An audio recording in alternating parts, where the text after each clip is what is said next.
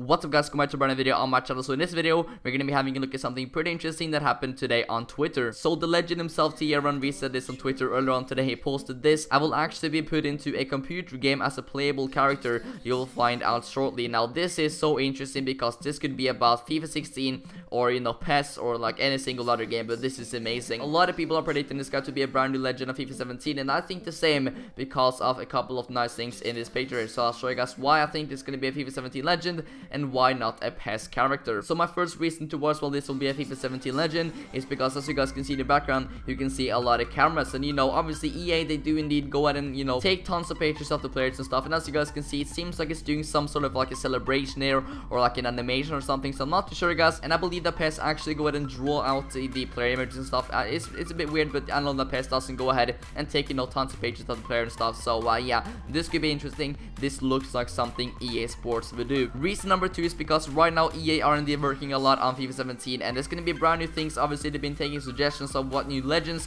they should put into the game, a lot of new cool things they should add into the game, and as you guys can see now, it's like, you know, the community's time to go ahead and enter like what they want to see on FIFA 17.